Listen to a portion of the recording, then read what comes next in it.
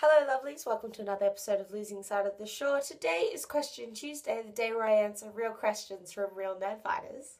And with AFC Wimbledon's recent victory that I mentioned in this video, we're heading to the playoff finals in Wembley, so I asked you guys if you had any football related questions. And you didn't disappoint.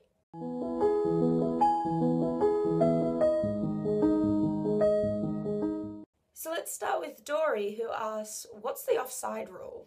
So a player's offside if he's nearer to his opponent's goal line than both the ball and the second last opponent.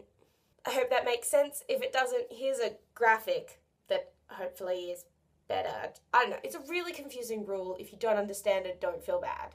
So Andrew asks, why is the name of the sport so uninventive?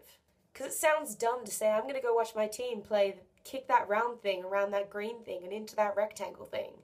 As a follow-up, Andrew also asked, why is it called soccer in some countries? So despite what every British person wants to tell you, the name soccer was actually invented in Britain about 200 years ago. It was a nickname for the term association football, and it was a way they differentiated between rugby and other football codes. Sven asks, song lyrics please?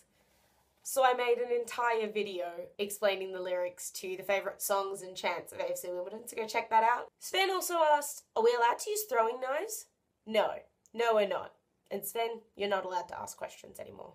Rafaela asked, how many AFC Wimbledon players would it take to throw Akinfenwa up in the air after he kicks a last-minute goal? Well, I loved this question so much that I asked players and staff from AFC Wimbledon what their answers were to this question. And if you want to see what they had to say, just click on anywhere here and I'll put a link somewhere. Julia wants to know, can a goalkeeper score?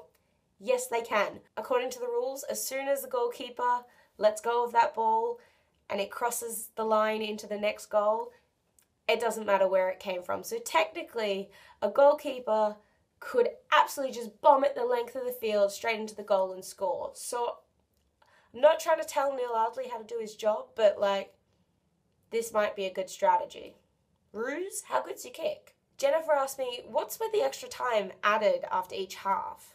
Well, Jennifer, it's called stoppage time and it's added to the 90 minutes to make up for any lost time during the game due to substitutions, injuries, or teams deliberately holding up play. Charlotte asks, how do football?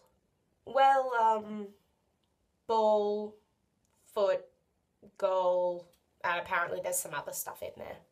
And lastly, I asked you guys a question.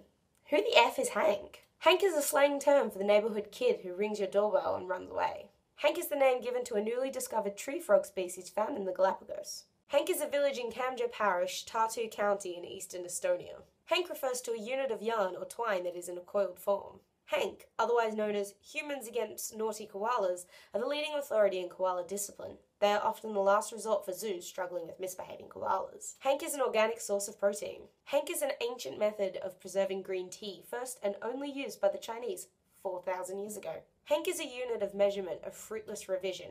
A Hank is 23 minutes of forgetful physics reading or 43 minutes of maths past paper questions to suddenly discover your calculators in the wrong mode. And finally, Hank is the supporter of Stevenage.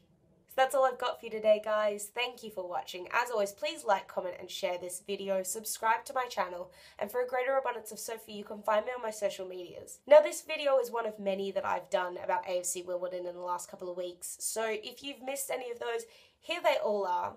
As mentioned earlier in the video, I also did a Question Tuesday with the AFC Wimbledon players and staff. So please head over and check that one out. I had so much fun making it. Sorry for the audio quality. It was filmed at a party. Hopefully I will see a lot of you guys next week at Wembley. If not, watch this space for my next video. Bye.